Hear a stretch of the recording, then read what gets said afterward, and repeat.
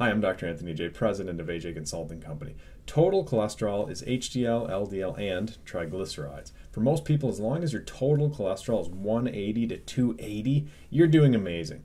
The trigs, on the other hand, triglycerides, they're best kept low. That is legit. The US government guidelines say below 150 for adults is healthy and 90 for kids because the kids exercise more. But I think this is a joke. It's based on average Americans. One study with 15,000 people showed clearly you should be around 85 or less, or your predicted cardiovascular disease risk goes way up. Another study with about 4,000 people found normal trig levels are associated with systemic inflammation, and lower fasting triglycerides are more optimal.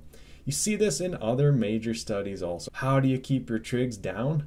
Cardio and lower carbs, those two things. If you're not exercising, your blood sugar is super high, it's a problem. Also, don't eat before a blood test or you're gonna get a crazy high number. Don't train super hard in the gym the day before either.